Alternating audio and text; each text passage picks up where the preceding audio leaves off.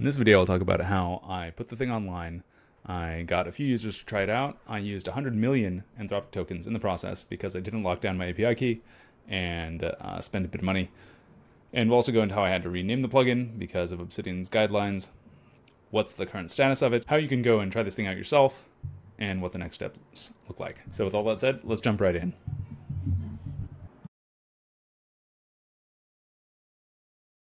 So where are we at with the plugin and what are next steps?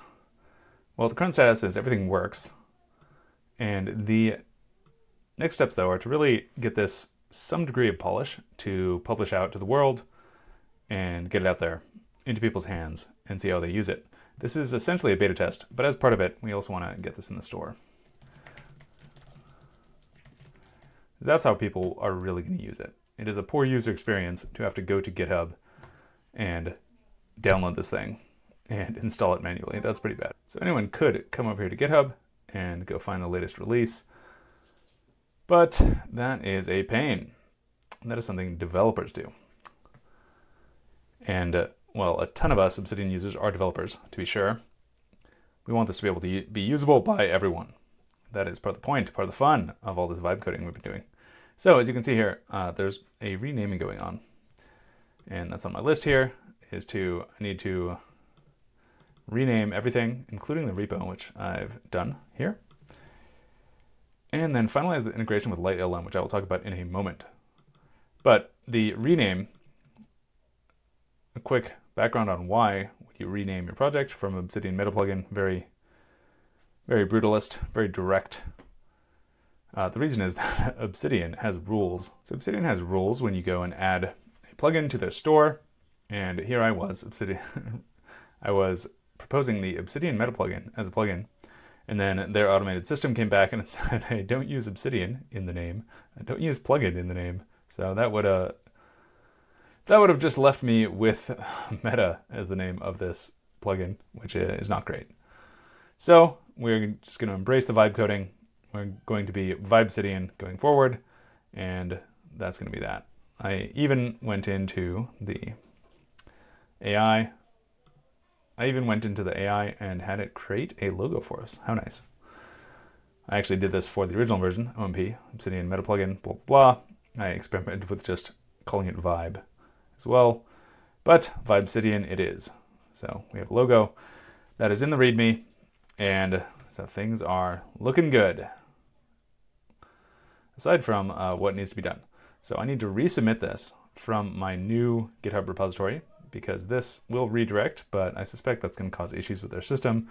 It might cause issues with review. We don't want to go through that. So if I click here, it should go to the Vibesidian. There we go.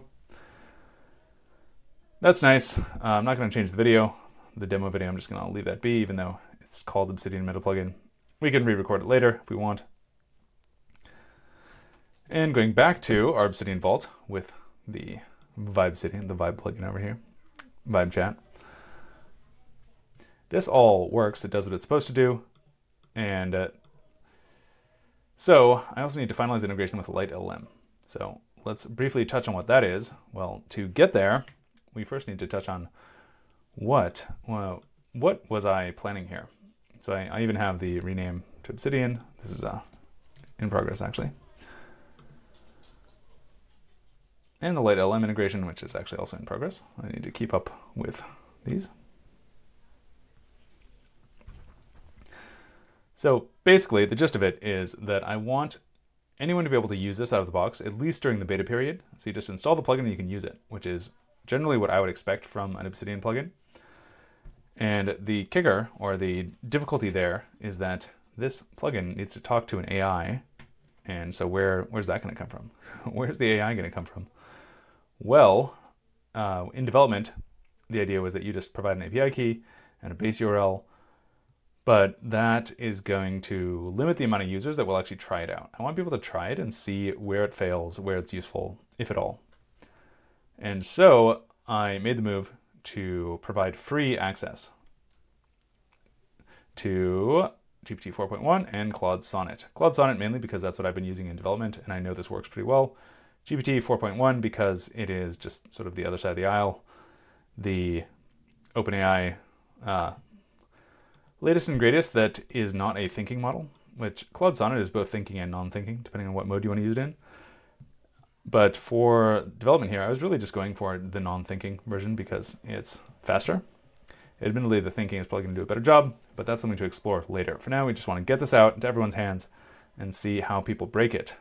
And they have been breaking it, it seems, because my initial thought was to go provide AI access by my own API and let people use it, and I did. And what was the result of that? Well, we can go and look. And the result of that is about $80 spent on my API key. And that was slightly unexpected. Well, as you can imagine, I didn't intend to spend $80 on a side project, but it was slightly unexpected in that I have, where is it? I have in here rate limits set up. As you can see here, rate limits, 80 requests over 5 minutes. The thing is, and this is pretty straightforward, I just hadn't thought it through. The request per minute, or any number of requests per time, is pretty unimportant in the land of large language models. The reason is that requests are extremely expensive compared to what we're used to in web development, which is requests cost nothing. Like there's a performance hit to do a network round trip, but we don't think of it as costing any sort of monetary amount. But when you're hitting a large language model, there is very much a monetary cost associated with each request, at least each successful request. So that is the situation. We have spent a bit of money, and all of this led me to the conclusion that I need to limit usage based on the actual user. So I went and looked at a number of solutions here. There's Helicone, Cloudflare AI Gateway, which is what I've been using here, and there's LiteLLM. So there are all these things. And I first came across Cloudflare AI Gateway because I use Cloudflare and I like using Cloudflare workers, so I thought this made sense. But it turns out there are some limitations. So I also looked into Helicone, which is a SaaS company that provides observability, which is essentially what we have here. Like there's an error. Hey, what's the error about? We have logs for each and every request, we have costs, etc. Helicone does that as well. The thing that they do not do, as far as I can tell, is let you wrap up your API key and expose a bunch of models, which is exactly what LiteLLM does. So ultimately, LiteLLM looks like the perfect solution. The only downside is that this thing is self-hosted. And whenever I can avoid it, I will avoid it. I will avoid hosting stuff on my own servers because ultimately it's up to me to maintain them and things get out of date. When it comes to side projects, it's easy to forget that something is running on your server. You can, of course, just do a Docker PS, but take my word for it, if you haven't had this experience yet, when you're working with side projects, so there's not necessarily any monetary value attached to it, it's very easy to just forget that you have this thing running on the server, say 3 years down the line. And so you might shut down the server to stop paying for it because you don't know what you're using it for, and then your service goes down. And that is unfortunate for anyone who might still be using it. Point being, I try to avoid hosting my own stuff when possible. But in this case, the very best solution was clearly LiteLLM, so that's what we went with. And I even made a diagram of the whole situation here. Let's go and look at V1. We can close that out too. V1 over here is basically development.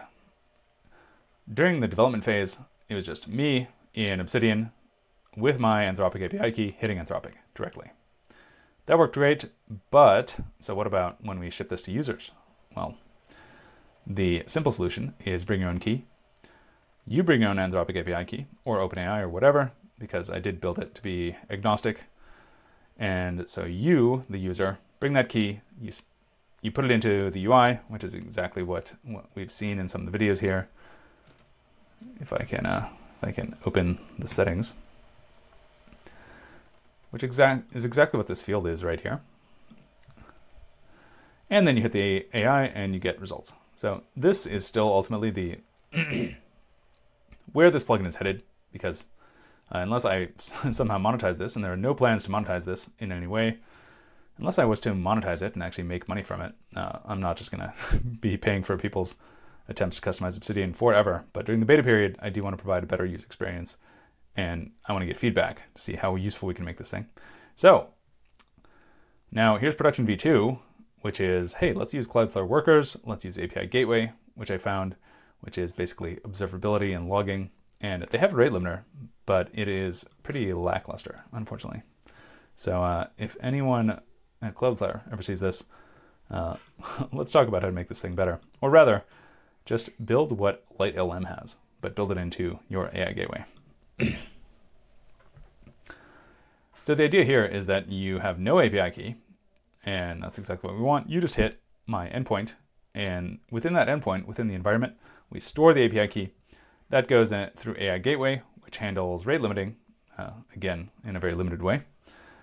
And then that goes to Anthropic, and you get the response. So this works, and this is exactly how I have managed to rack up the sum that we have here of $70, $80, using exactly this architecture. And so the next step was to use LiteLLM, and this is actually better for a number of reasons, not least of which is that we can control cost per user, but we can also expose everything via one endpoint. So Anthropic you can expose as an OpenAI endpoint, which is quite nice. But also there's one less step. So here's what we were doing. You'll notice there are a ton of network hops here, just an obscene number of network hops for what we're doing here. There's user or browser to the worker, then there's a worker to gateway, and there's gateway to Anthropic. So that is 3, where essentially you could accomplish this with 1, as we were doing here and here. So in this version, even though it looks more complicated, it's actually much better in this regard, because the browser, aka Obsidian, will go and ask for a key from LiteLLM, and it's going to do this via the worker, which we can cover why that's necessary. But it goes and asks for a key for the user, and then using that key, it's going to hit LiteLLM directly, which is going to hit Anthropic. So we have 2 network hops here instead of 3, which is better.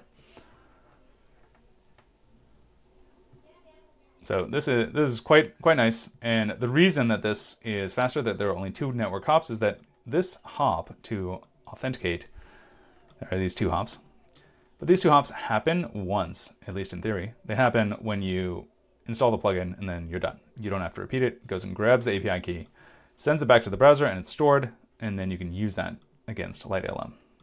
So the idea here is that we create a key for each user, and so that's why the worker comes in here, because we actually need to create a key in our system here. We need some sort of privilege. We need admin privileges, or at least the privileges to write user API keys. And so that's exactly what we did.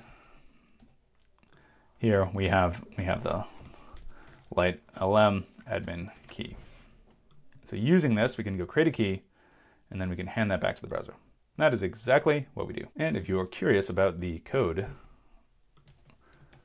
what that looks like, it looks like this. If the target path is key generate, then we're going to go do this thing, which is going to pass that on to where I'm hosting LiteLLM. So there's a LiteLLM instance.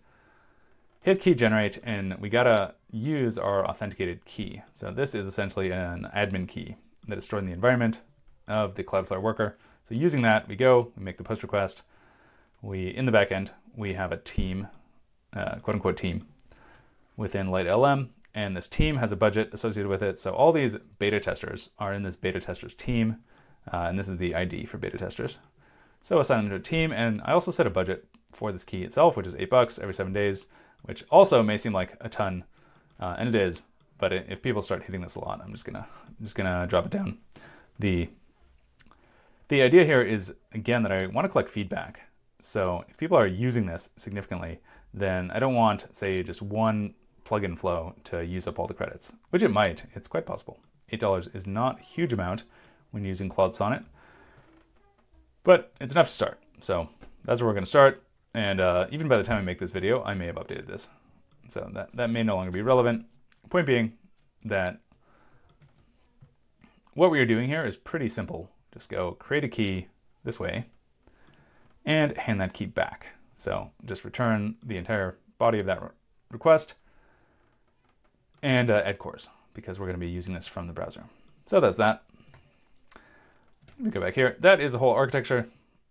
That was this step here. That was the Cloudflare workers code, which hits LiteLLM, which is hosted. And we can go look at that real quick somewhere. So here we have all the keys, all the virtual keys are right here. And so you can see some of these I created just for myself, like the team admins, the personal use key, the test key was one I was just using to see if the API worked. And then we have all these beta test users, which are actually all test users for now because I have not switched over from Cloudflare API Gateway yet. But the core thing here is that you can see usage and you can see it per user. So you can also see it per team. You can see that the admins, i.e. myself with my own API keys, have spent about $5.30 so far since setting this up. And the beta testers, which is also just me, have spent 6 cents. But once this goes live, the point is that I'm going to be able to see who's using what, and it's going to be rate limited. And that is exactly what we want so that people don't burn through, mainly so that one user doesn't burn through a ton of credits. Sort of like I want everyone to get a little bit of a chance to use this. And obviously anyone can use this if you just bring your own API key. And there are no limits, or the only limits that are imposed on you are whatever OpenAI, Anthropic, whatever your provider is imposing on you. So if you're using Ollama, it costs you nothing other than electricity. But so this is just for the users that don't have an API key or don't want to set one up, etc. And I'll be able to track my usage here. And of course, I can go into the API keys and I can shut any one of them down if I need to for whatever reason. But this is the gist. This is LiteLLM, and we're all set up and things are good. So the rename is almost complete. I just need to push everything up and make sure everything works. The integration with LiteLLM is complete too. I just need to test it. And namely, I need to test the 429 as in the rate limiting. I need to create a new key and give it some sort of extremely low limit, like 1 cent, and then use it and let it hit that limit. And then make sure that the UI responds appropriately, that it actually gives an error message saying, hey, you're limited, instead of just doing nothing, which is the previous former functionality, and get this in the Obsidian store. Once it's there, we can call this sort of off and away. It's in the hands of users, and we'll get feedback, and things will go well or they won't, we'll see. But at that point, my job here is at least temporarily done until we get feedback from others. There are also a few other things that I didn't fully touch on in this video. It's now been a week or two since I did most of that recording. And there are a few things like giving the generated code the ability to talk to the AI through the Vibesidian plugin, so that any plugins that it creates for you can go talk to the AI, which can be pretty useful if you want to use AI features. Making sure that there are reasonable error messages if you're using the free tier, we can call it, that I provide, and run out of tokens, run out of quota, then the app should tell you. So that's done. And I actually got feedback on the plugin that I submitted to put it into the Obsidian community store. And the feedback was that there are a number of things that I need to change about the plugin, which is fine. There was some automated feedback that I resolved, and now there's more in-depth automated feedback that I need to resolve, although part of this has already been done already. It just was not present when I made the initial pull request. And so if you want to see the status of this whenever you watch, you can go to this URL in the Obsidian repo and you can see what happened. And once this gets merged, you'll be able to access it within Obsidian, which is, of course, exactly what we want. So I'm going to go ahead and do that. And so by the time you see this, maybe it will be launched on the Obsidian store. You can go look for it there. If not, you can go install it from GitHub, which is definitely a bit more work, but, well, it's the only other way. All right, that's all for now. See ya.